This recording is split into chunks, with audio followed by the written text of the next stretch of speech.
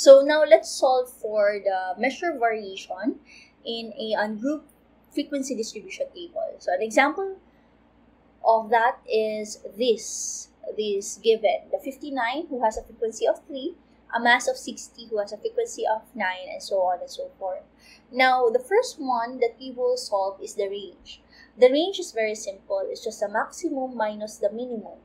So you have the maximum value here. You subtract it with its minimum, and that would be our range.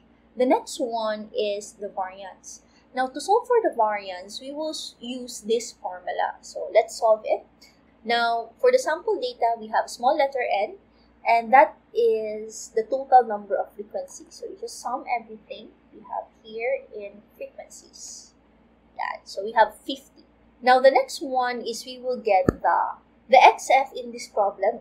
You just multiply the mass times the frequency, and then I'll drag it down. And again, I will sum them.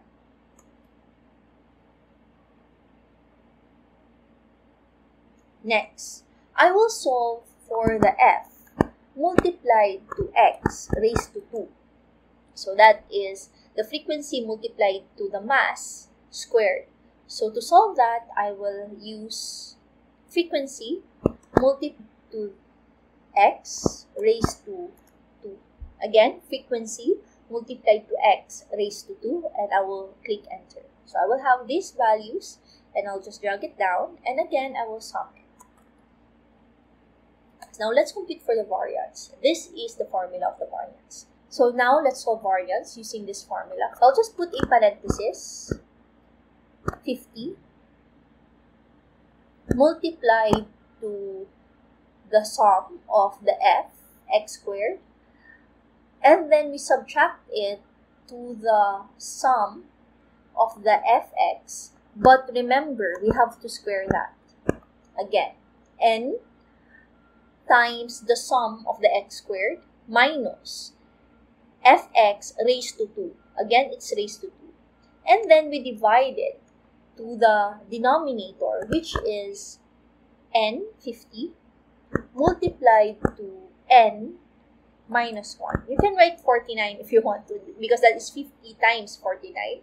You can do that. And another parenthesis, so that we can separate the upper part of the fraction and the lower part of the fraction. We can separate the numerator and the denominator.